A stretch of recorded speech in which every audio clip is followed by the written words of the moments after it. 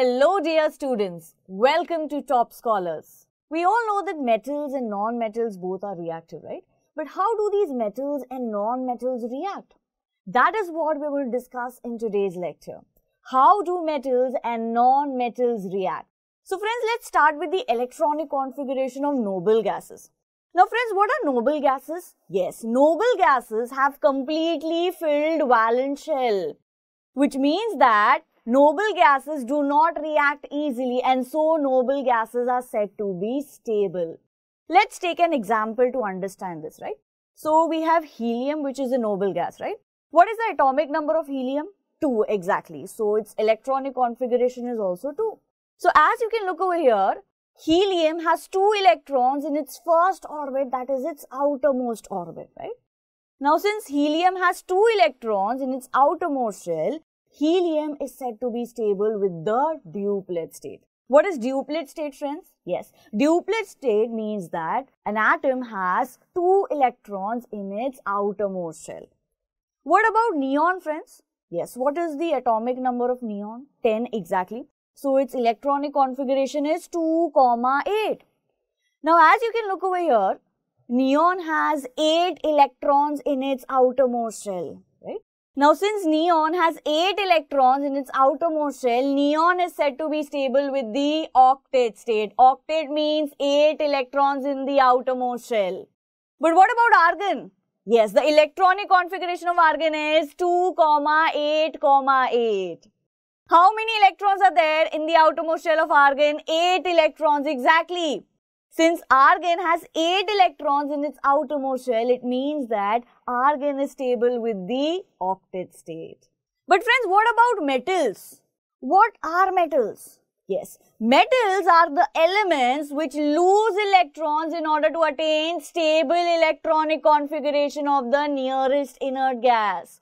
So what do metals do in order to become stable? They lose electrons. On losing electrons, they attain the stable electronic configuration of the nearest inert gas.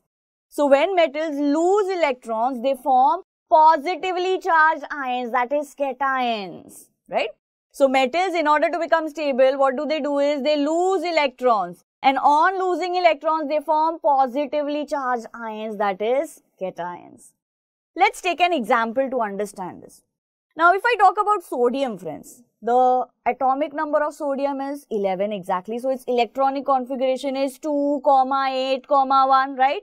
So, how many electrons are present in the outermost shell of sodium? 1 electron. So, in order to become stable, what is sodium going to do? Yes, sodium gives away. It loses this 1 valence electron.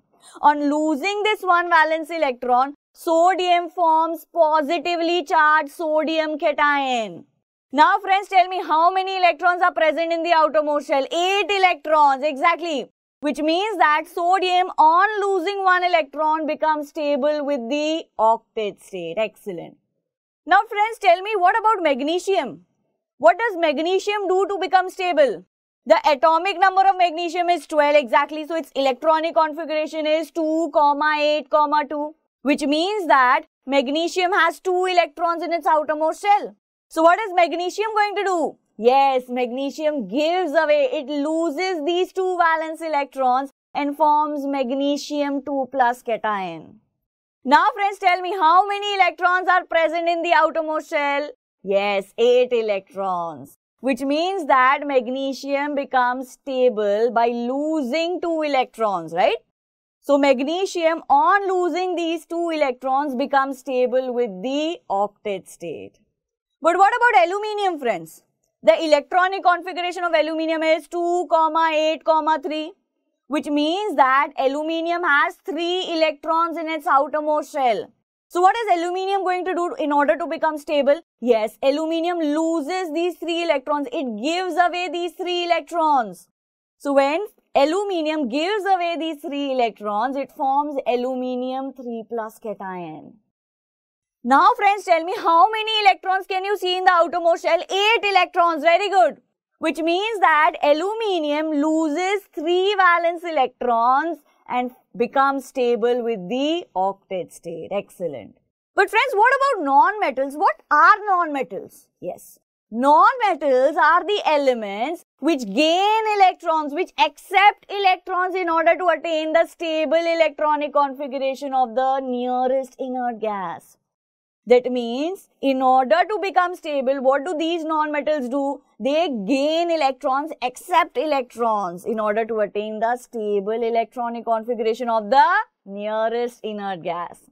Now, when non-metals accept electrons, that is, they gain electrons, they form negatively charged ions, that is, anions, right? So, what did we understand here? Yes, non-metals, in order to become stable, what do? Is they gain electrons, and on gaining electrons, they form negatively charged ions that are called as anions. Let's understand this with the help of an example. Now, if I talk about nitrogen, friends, the atomic number of nitrogen is, yes, 7. So, its electronic configuration is 2, 5, right? So, how many electrons are present in the outermost shell of nitrogen? 5 electrons, exactly. Now, for becoming stable, nitrogen needs 8 electrons in its outermost shell, right? That means nitrogen requires 3 more electrons, right? So, in order to become stable, what is this nitrogen going to do? Yes, nitrogen accepts 3 electrons. It gains 3 electrons. So, nitrogen on gaining 3 electrons forms N3 minus anion. Now, friends, tell me, how many electrons can you see in the outermost shell of nitrogen? Yes, 8 electrons. Which means that nitrogen gains 3 electrons and becomes stable with the octet state. But what about oxygen? Tell me, friends. Oxygen has how many electrons in its outermost shell? 6 electrons, right? So, in order to become stable, what is oxygen going to do? Yes, it gains 2 electrons. As you can see, when oxygen gains 2 electrons, it forms negatively charged O2 minus anion, right? So, oxygen atom, in order to become stable, it gains 2 electrons, which means that on gaining these 2 electrons, oxygen becomes stable with the octet state. Excellent.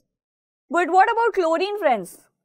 The atomic number of chlorine is 17, right? Okay. So, its electronic configuration is 2, 8, 7. So, how many electrons are present in the outermost shell of chlorine? 7 electrons. Very good. So, in order to become stable, what is chlorine going to do? Excellent. Chlorine is going to accept 1 electron. It is going to gain 1 electron. Now, as you can see over here, chlorine on accepting 1 electron forms Cl minus anion, right? Now, tell me, friends, how many electrons are present in the outermost shell? 8 electrons. Very good. Which means that chlorine gains 1 electron and becomes stable with the octet state. Excellent. But friends, the question is, how do these metals and non-metals react? To learn more about this topic, download Toppscholars app.